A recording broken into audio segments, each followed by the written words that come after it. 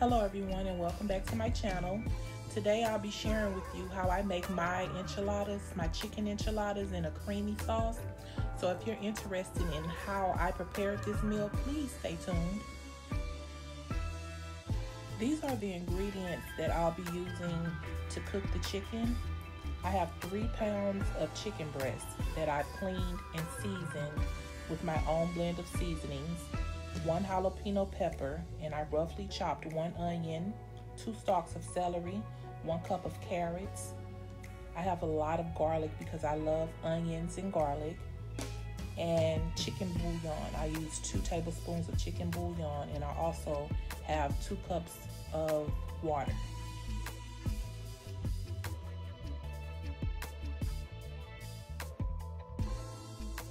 In a large pot, you want to add your 2 cups of water. And let me add that you will need more than 2 cups of water.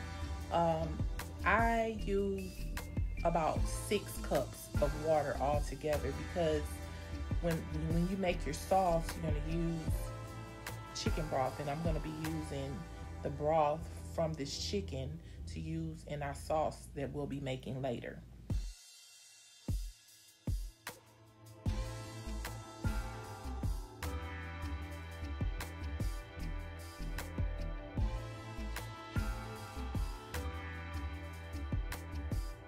After I added my water, I put 2 tablespoons of the chicken bouillon in the pot and all of the vegetables. Then I added the chicken, and then I added more water to cover the chicken, and then I let all of the ingredients boil until the chicken was tender.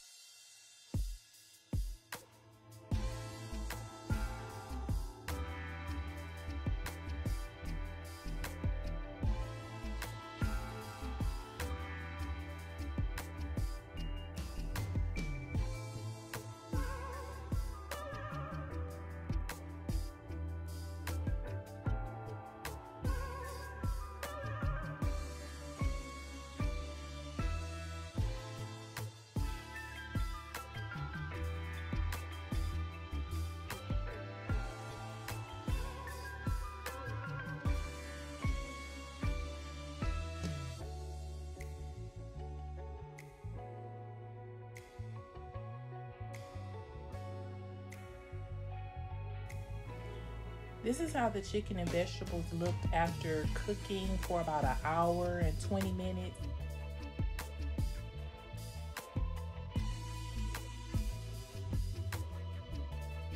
And here's the chicken breast after they have been removed from the chicken broth.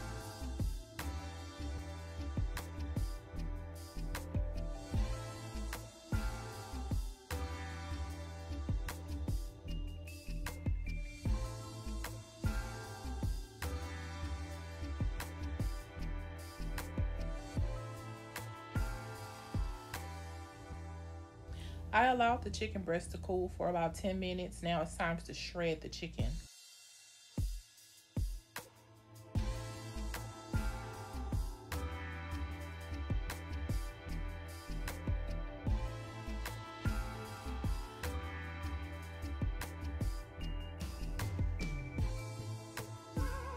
Now you can shred your chicken using 2 forks as I'm doing here.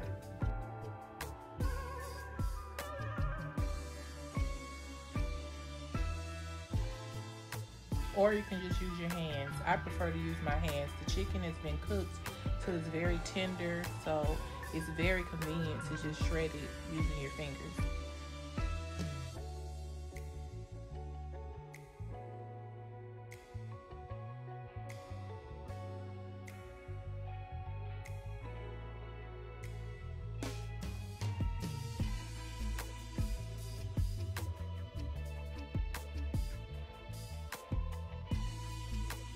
After you've shredded your chicken, put your chicken in a bowl and set aside.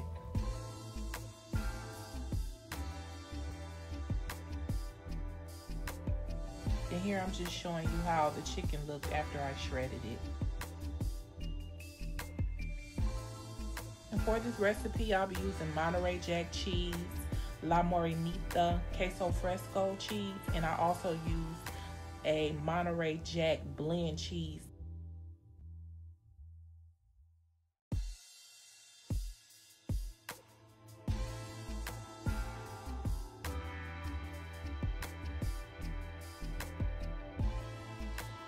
And here I'm just grating the queso fresco cheese.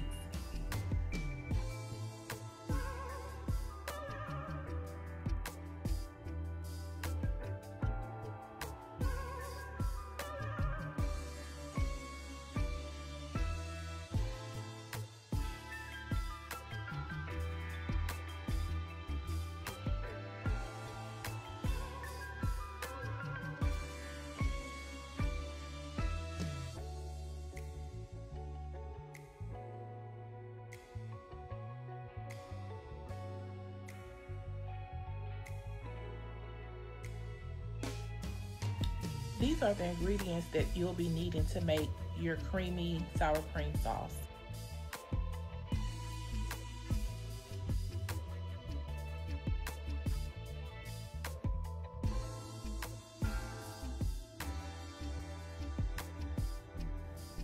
I have 3 tablespoons of flour, a half a stick of butter, and sour cream, and I have the chicken broth.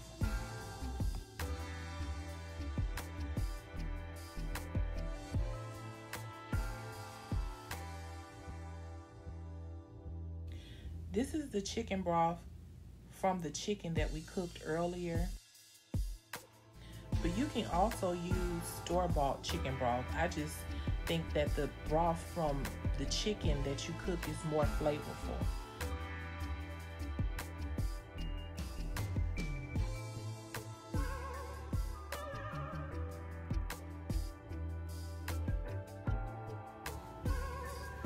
In a pan, you want to melt your half a stick of butter.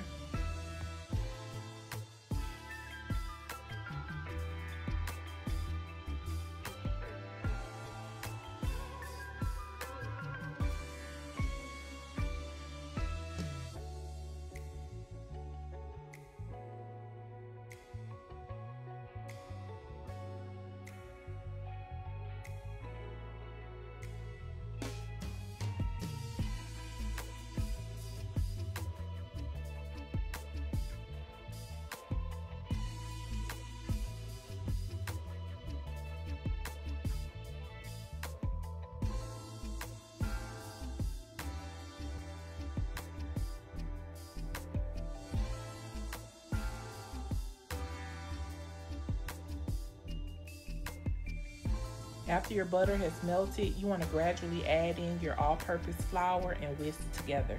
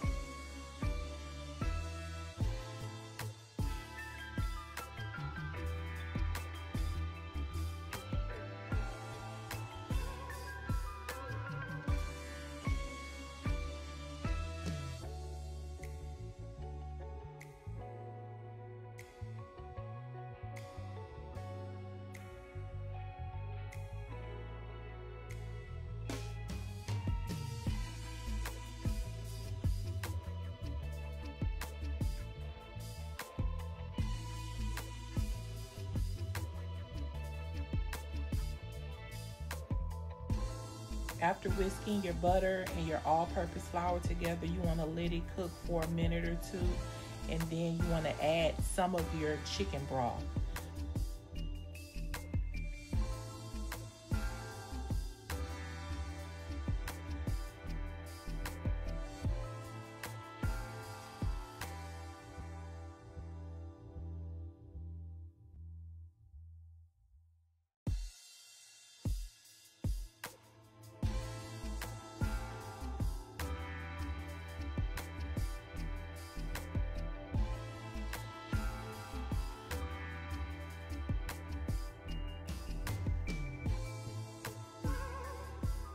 This is how the sauce looked after I've whisked together the butter and the flour and about 2.5 cups of the chicken broth.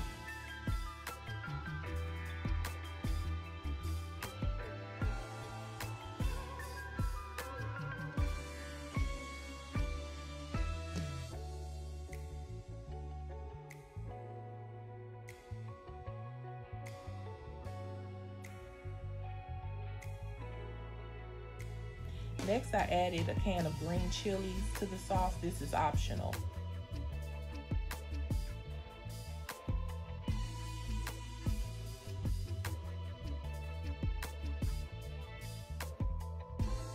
Stir in your diced green chilies and allow your sauce to thicken.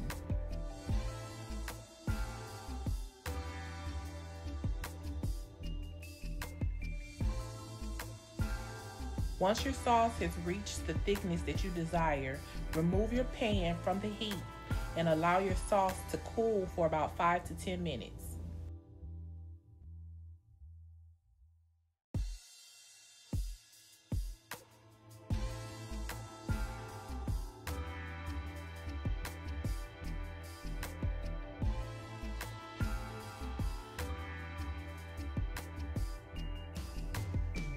Now my sauce has been set aside and cooling for about 8 minutes, and it's time to add the sour cream.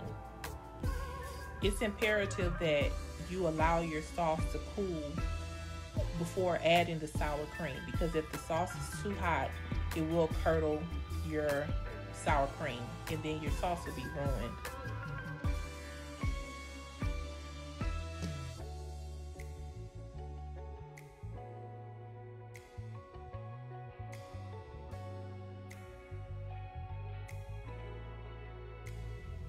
Feel free to use as much or as less sour cream as you like.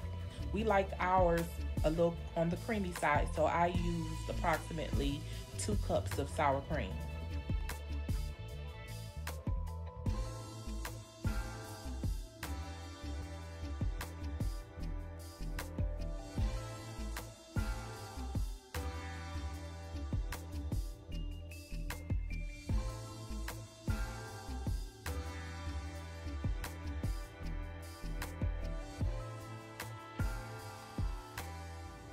Make sure you stir until all of your sour cream is incorporated into your sauce mixture, and then set aside.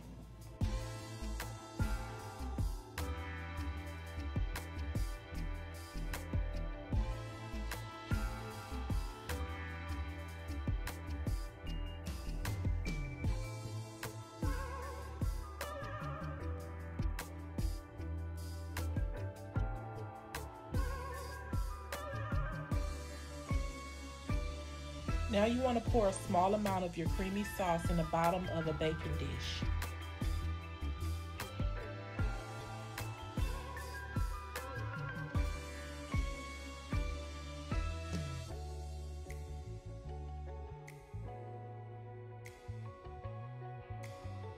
Now you can use white corn tortillas or you can use flour tortillas. Today I'm using Mission's yellow corn tortillas because those are the tortillas that we like. Now it's time to roll our enchiladas, but before we do that, we will have to make our tortillas pliable to roll. So what I've done is just steam my tortillas for a couple of minutes. You can also make your tortillas pliable by putting them in a skillet or a flat grill with a little bit of oil and cook them for 1 minute on each side. Also, if you do not have a tortilla warmer, you can lightly dampen a paper towel and wrap your tortillas inside of the paper towel and place them in your microwave for about 45 seconds to a minute.